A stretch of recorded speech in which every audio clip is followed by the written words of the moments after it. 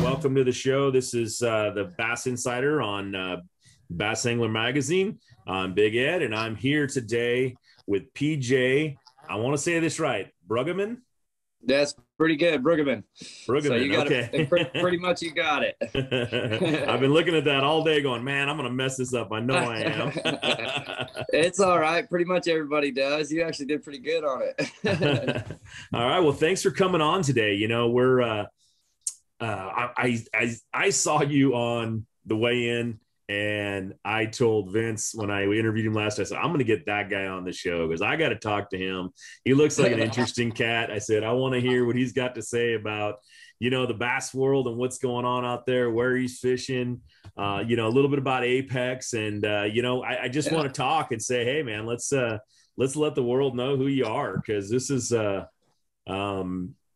new thing, this Apex deal out here, and we're going to see some guys that, you know, you're probably pretty well known in your circles and everything, but that, you know, let's let the rest of the world see it too, you know? Awesome. Yeah.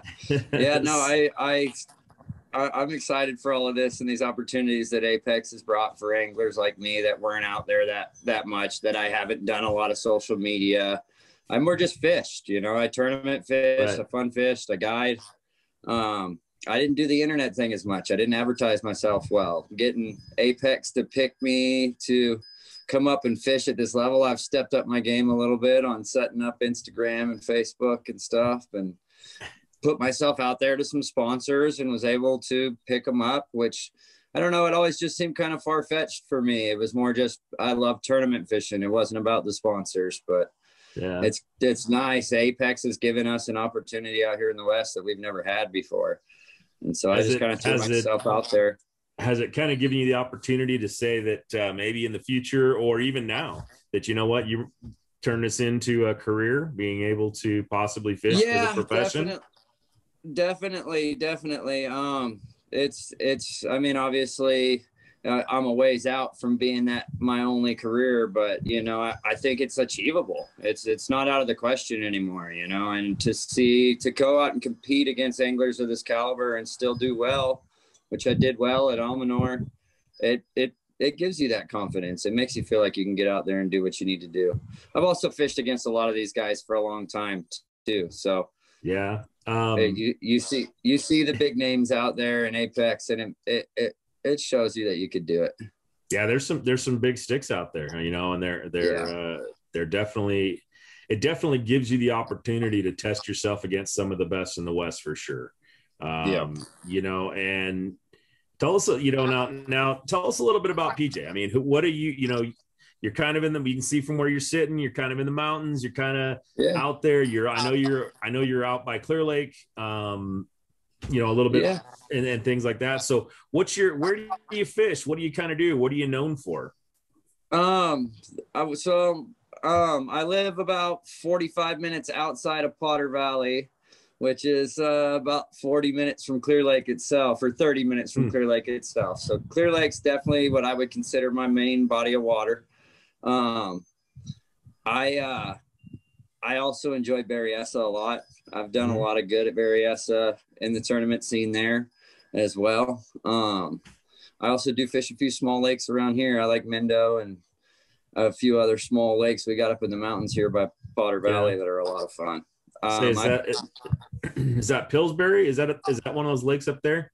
Yeah, Pillsbury is one of those hidden lakes. How's that for a little bass fishing up there? It's amazing. It's amazing. I got some lakes like that where I live too, so it's a long haul to get there though. I took my son on Saturday, and I think it took us about an hour and 15 minutes of dirt road. Yeah. So, and then the launch ramps are going to be out of the water up there in about a week.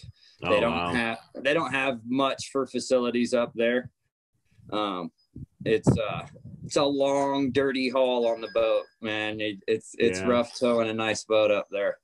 It wasn't such a big deal when I had an old beater, but now that I got a brand new boat, it's a little harder to tow it up there and justify it. But the fishing's amazing. Good spot to send some kayak guys up too. Oh yeah, for sure. And it's a great swim bait lake, man. It's a lot of fun. Wow. So okay. And so you were asking things that I'm known to do. I throw a lot of swim baits. Okay.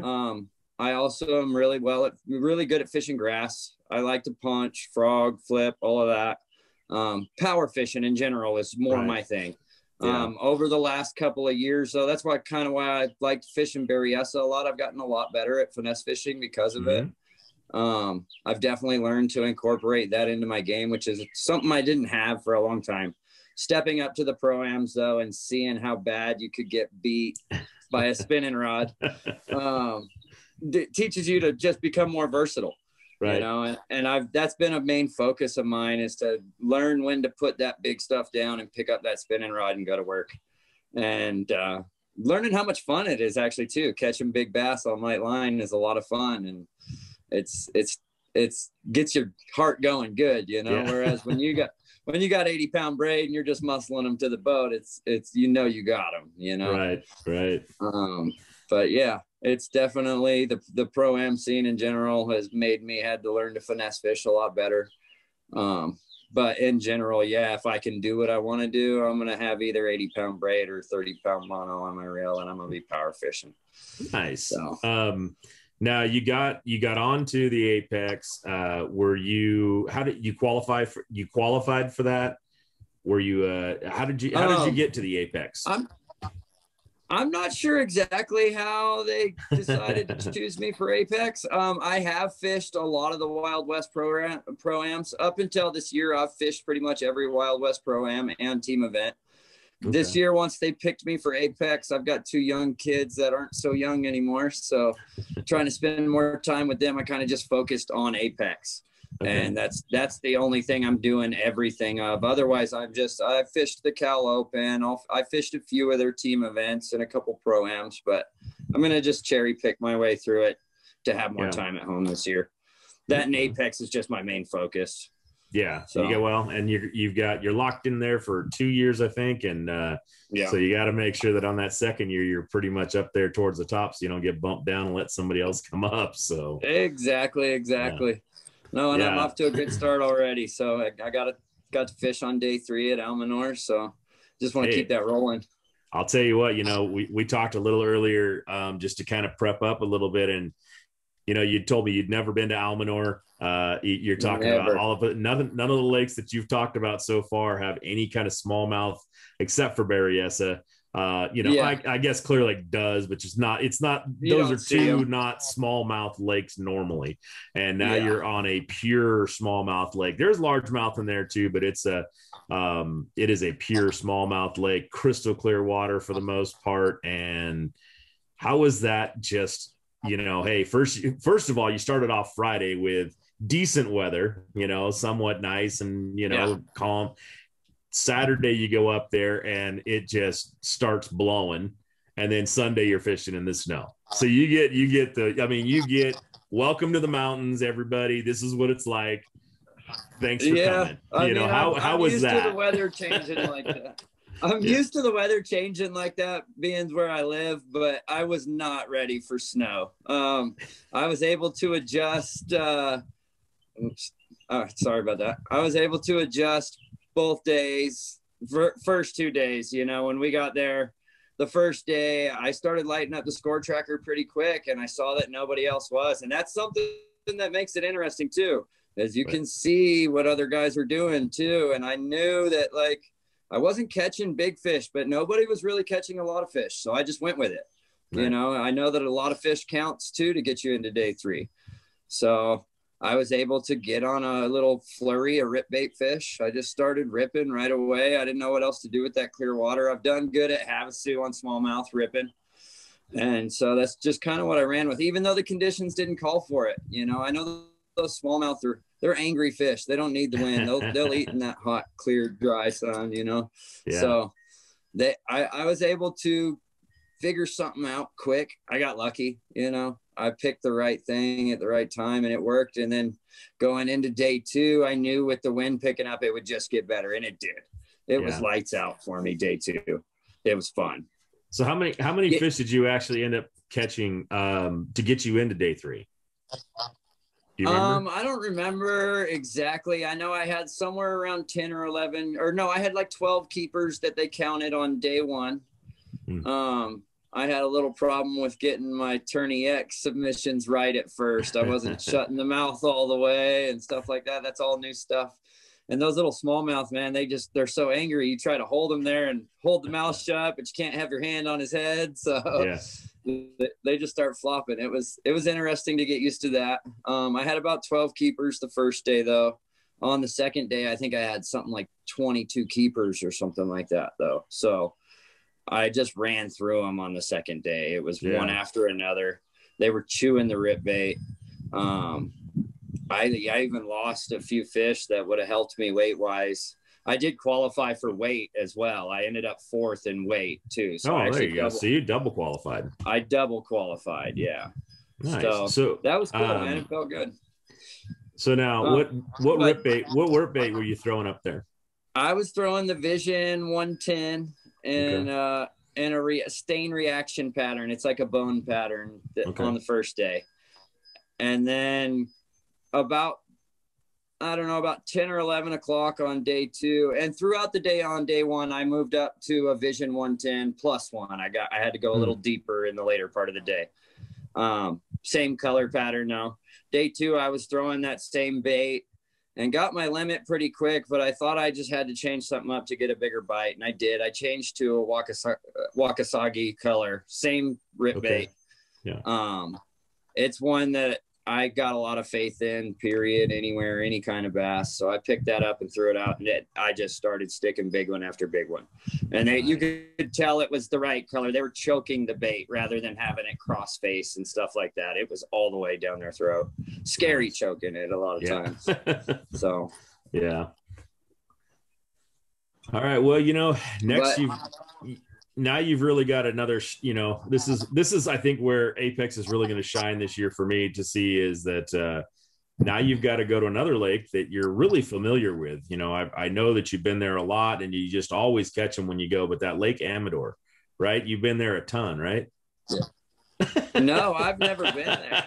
That's pretty much what everybody keeps saying. The same thing. Nobody's been there. We don't know what to expect. So, I think this for me, I really enjoy it. I think that's great that you guys, there's a bunch of lakes that, hey, you're going to be at a professional level. You're going to be the top out here in the West.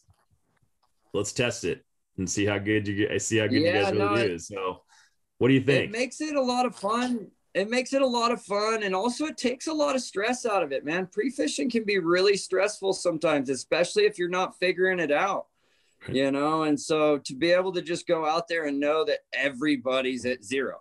Everybody knows nothing. No one's been there for at least a month. The few people that have local knowledge on these bodies of water, they'll definitely have a one-up. Yeah. Because, when we got to Almanor, and we're giving our half-hour drive around, I didn't realize how big the lake was. I was thinking, when you look at it on a map, it looks like a pond, man. And so I was thinking, cool, a half hour, I'll run around the whole lake, and I'll be able to see everything I need to see. No, I got there, and half hour wasn't enough time to run around one side of that lake. But and I spent my whole half-hour drive around running around the north side of the lake up there at Almanor, and it was really shallow, and I could tell that it's probably a spot where most of the bigger fish live, but they were going to be hard to find. It was going to be hard to locate where they were without putting in time out there, and we didn't have that kind of time. So I ran to the steeper, deeper side of the lake where I knew you'd be able to present yourself to more fish in a smaller area, and just kind of went with that on it. So I went out and fished day 1, not having ever seen anything. I just took off with not knowing where I was headed, just headed to that side of the lake because it looked deeper, and picked the first good thing I drove by, Right. So that's interesting in a tournament. That's a hard call to make, and you start questioning yourself about 30 seconds into the first cast, but right up to I know that going to Amador next is going to be the same thing too, but at least they're green bass. I feel more confident with largemouth. I know it's a big trout area, so there got to be trout eaters there. I'm definitely going to go for that, That's just Yeah. kind of, I'm going to try to push my strong points there. That's going to be my chance to do something like that. So the time of year, I mean, you catch a couple good ones and go work for the rest. Yeah, it should be a very interesting tournament up there. I mean, like you said, getting back to kind of what you feel like your strengths are with largemouth, and figuring out a little bit more about, you know, a lake again, not a huge lake, not a super small lake, but not a huge lake either. So Yeah. that's going to be interesting, and and that's, you know, and that really plays into that 30 boat field or 32 or whatever it is boat field. So yeah, it's a blessing right now to be fishing the small field and not being able to go fish these small lakes and not have us all stacked on top of each other. right. You know, one thing with Apex too is I've noticed even from day one, it's a lot more respectable group. You know, you're dealing with guys that got a lot of respect for each other. So it's been nice. It's a nice change.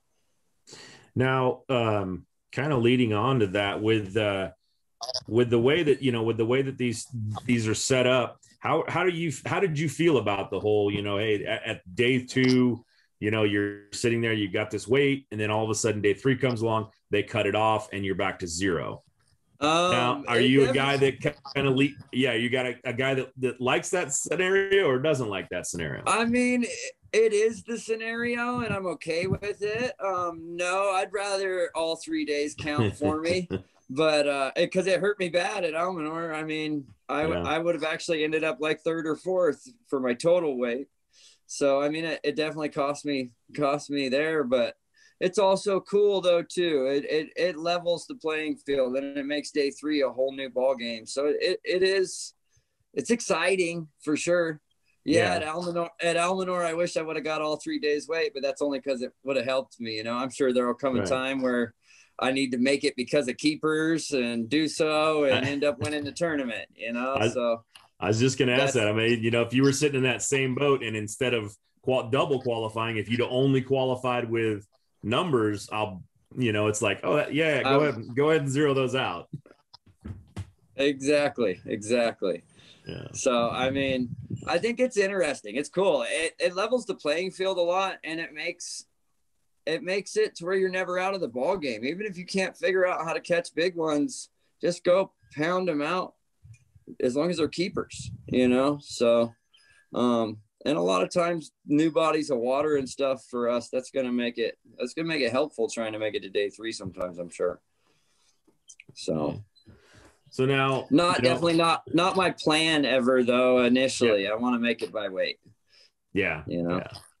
Yeah, but there's going to come times that, you know, especially when you're looking at lakes and you're just not figuring them out. I mean, we've all been there where it's just, I'm just not figuring out. I can catch 2 pounders. I just can't catch that 4 or 5, you know, to go with it. So, you know, Clear Lake, I mean, you know, a lake that you pretty much probably consider one of your home lakes, you know, that's a lake that you can do that on, you know? Yeah, Clear Lake will definitely, you can get stuck on those 2 pounders there easy. That's something that sometimes it's hard to find that bigger bite there. As good as it is, it can really humble you at times. I've had it humble me for sure. Yeah, this is are you going out to the team event up there in a couple weeks? I think so. I'm waiting to hear back from my team partner, but that is my intention. But yeah, so, you know, going into Clear Lake up there, you know, this time of year is probably it's finally post spawn up there. I've been fishing up there a lot in pre-spawn, and I just haven't been doing great. But you know, now it's post spawn, and you know, what are we kind of looking at for, you know, up in Clear Lake right now for post spawn fish? I mean, what is you talked about your power fishing and swim bait fishing, but I'm not imagining that's a great time of year to swim bait fish up there. No, definitely not a great time of year for swim bait fishing. But the one thing that's hard for me with Clear Lake right now is the low water levels. You usually can't find me this time of year because I'm buried in a creek somewhere, you know, flipping and frogging. But it's tough to do that right now. There's a little bit of water in Cache and Rodman, but you're not really, if a couple of guys go in there, it's not worth it in the tournament. So yeah, you're going to kick up a lot of mud in there right now. Yeah. And good luck, be safe getting in there if you try it too. So yeah. it's not fishing to what Clear Lake normally does right now. It's going to be a weird post spawn for sure. I don't know. My main thing is going to be more the rocks than rather than trying to fish that as much. I'll definitely get up and try it, especially in the hot part of the day, but Right. I'm sure the rocks are going to be a lot easier to target fish this time of year instead, get in that deeper water and try to find those big post spawn females. Yeah. So now are you more of a, with the big swim baits, are you more, you like the wintertime stuff? You like the, you got to fish Shasta a little bit this year. You got to throw some big, I'm guessing you threw some swim baits up there. And yeah, I mean, more my style is definitely from November to February is my time of year for bass fishing. For swim bait fishing with the big baits. You got much better chance of getting bit that time of year. I mean, not to say that I won't pull them out in the summer, Right. When I find fish in the summer on deep rock piles, depending on where I'm at, what body of water, I'll still give it a whirl, I got a lot of faith in them, even if you're not gonna, if things are tough, I like to just go with what I got faith in, knowing that if I do hook one, it's going to be worth it. I do definitely, I spend a lot of time just slow rolling a swim bait all winter, though. That's pretty much mostly what I'm doing. If I'm not throwing a swim bait, I'm throwing a trap in the winter. Yeah. And okay. That's pretty much how I roll. So then now you also talked about, you like the punching and stuff. So I'm guessing you hit the Delta quite a bit and get down there. I've been trying to figure the Delta out. The tides down there seem to really kick my ass. I'm able to figure stuff out. I can figure stuff out and just can't replicate it. That's been my problem. Pre-fish hero down there. Yeah. Yeah, and I know that feeling. So yeah, the Delta's always been really tough. I mean, I have a lot of fun there, though. It is definitely, it fishes to my strong points. And I plan to spend a lot more time down there, especially with Clear Lake being as low as it is. I'll be down there a lot this summer.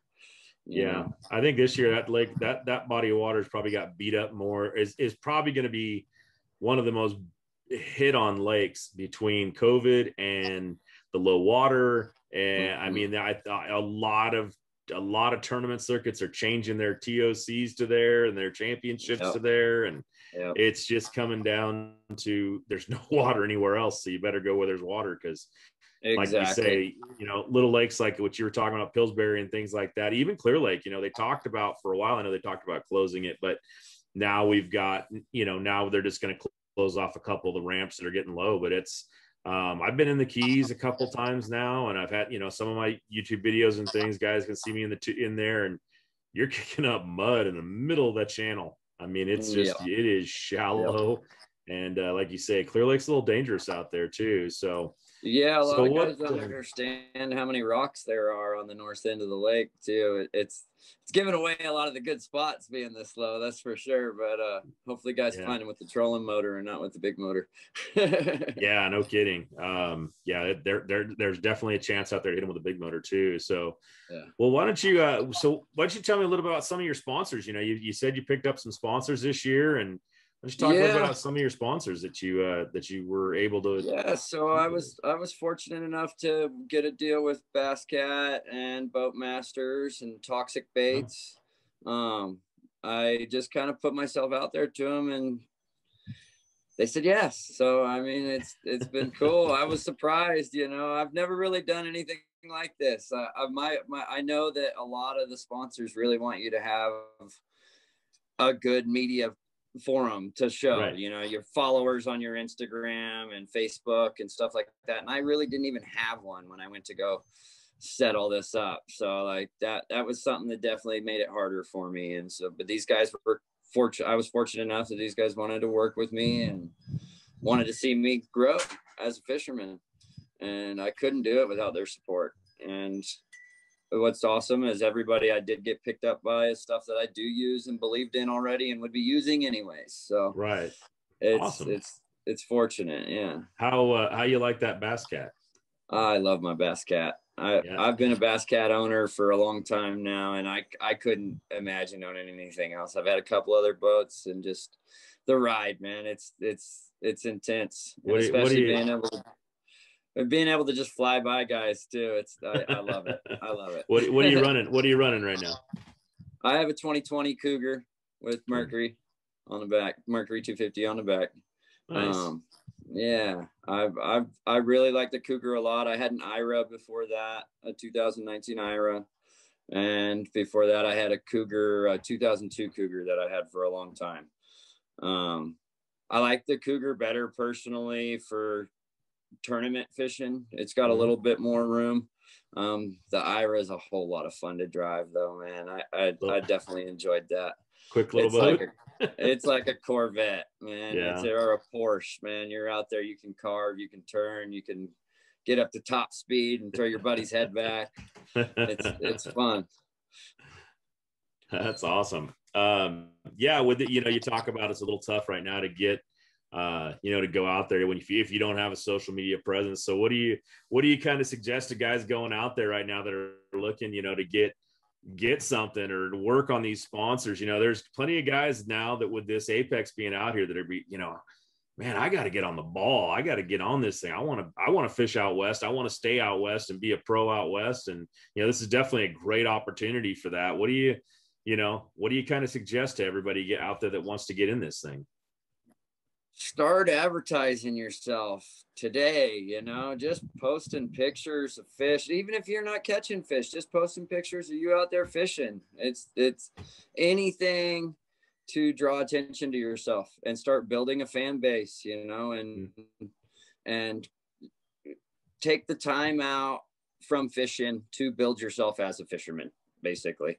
And That's something I never wanted to do. If I had any free time, I just wanted to be fishing, not posting pictures or taking pictures. I didn't even take a lot of pictures throughout the years. It was just for fun. I wasn't worried about remembering it because I was going to go do it again tomorrow anyways. And, but yeah, I'd say that building yourself so that these sponsors do want to take a look at you and figuring out who you'd like to have represent you and start supporting them anyways, even before they've supported you. Show them that you're worth it, Get out there and show off the products you're using, and show people what's going on. It's the best way. The sponsors don't need you unless you're going to help them make money. They don't want to give you money if you're not going to help them make money. And that's important. And you can understand why. Money's hard to come by these days. It's if the economy is bad as it is, it's definitely harder to get people to want to shell out money. But the Apex thing makes it really nice because you are able to reach out and say that, this is something bigger, and I will be able to showcase your product on something bigger. And hopefully it continues to grow and continues to draw fans the way it has. It already has had I feel like it's done really well. To even have gained any kind of traction in the industry already like they have is a miracle. We're 2 tournaments in. So two tournaments in, and it's been getting a lot of getting a lot of looks, and I like to see, you don't appear to be too old of a fella. You said you got a couple younger kids, but how old are you? I'm 35. 35. So you're still, that's still 35. That's still really young for this business too, and especially when you see some of the guys that are out there fishing, and this is going to be this is such a great opportunity for the younger guys coming in, even guys in their 20s and coming out of high school, coming out of college, coming out. I know you probably had the same thing. I don't know, coming out of high school or anything, but to have the opportunities that they have now is pretty impressive. And it's huge. It's huge. I wish I would have been more into it at that age and had something to do in that at that age. I didn't really even get into tournament fishing until I was 23 years old, 24. Yeah. So I didn't get into it as young. I grew up fishing. I've always been fishing. My father did tournament fish, and so does my uncle, but I just never really got that heavy into it until I got a little older. and decided that's what I wanted to do. I went and got talked into fishing a tournament. We won a tournament, and I looked at my brother because my brother had talked me into doing it, and I told him I'm going to do this for a living. And he told me I was crazy. Told me we just got lucky and won a tournament. But I've since then I've always just pushed to try to push it as far as I can. So I love the competition. I want to bring home that cup. That's what I want. It's that's the most driving factor for me. So yeah, I've had those are some awesome trophies. I was gonna say Vince said the same. Vince Hurtado said the same thing. He goes, I seen that trophy and that thing gave me the wants, and I've heard that a couple times now. So it's pretty impressive that now you got a couple kids coming up, and they're going to be out there with you and come up in it. They both, my son and my daughter, love to fish. I'm sure it's in their cards. They're both serious about it. My son actually caught his first swim bait fish on Saturday. Nice. And he was pumped, and he threw it all day. He only got 4 fish, but he threw it all day. He's only 9 too. So to sit there and watch him chuck and wind all day, it was impressive. It's nice. And how old did you say he was? He's only 9. Holy moly, 9 years old. Nice. Yeah. My kids are almost your age. So 32 and 30. So yeah, they're right there. But we just spent the weekend ourselves out there fishing and catching stuff. So it was really fun. Yeah, I mean, this is kind of what I wanted to come on, just kind of talk a little bit about that. And, here's the guy, everybody came out there and it's like, hey, and everybody's going to ask the same question. Who's the guy with the dreads? That's, you don't have to stand out much more than that. You stood out pretty quick, pretty easy right there, I've definitely stood out in every tournament for a long time. So yeah, it was Vince was talking about, there's a couple medical places coming on and they're sponsoring different boats and different people. And I'm sure everybody was looking at your boat going, I know who's sponsored, right? No, you didn't got that one. Actually, it wasn't me. It wasn't you. I know, right? But yeah, there's so many. There's great things out there. So it was, but yeah, you stood out pretty good that way. Awesome. Yeah. So I enjoy it. It's fun. It's nice to be a little different out there. Show people that everybody can do it. Oh yeah, that's kind of, I think that's one of the real interesting parts is that, this isn't just for the clean cut, guy out on the, this is everybody's game, everybody and anybody. I out here on the West Coast, I know we don't see any lady anglers in the Apex right now, but I can't imagine the way that they're coming out right now and fishing hard and fishing, I can't imagine soon there won't be. Somebody's going to step up and make that jump and make that leap because it's impressive. But to see, people of all walks, styles, everything coming out, this is what's so great about our sport, is that it is all inclusive. Nobody's kicked out for nothing. No, it's a great group of guys. We're fortunate, and especially within Apex and just the bass fishing community in general is, for the most part, it's mostly good guys, man. And we're all pretty tight and we try to take care of each other. And it's awesome. The camaraderie is awesome, especially to step out then and compete and still keep it respectable and do all that and be friends at the end of the day. It's a lot of fun.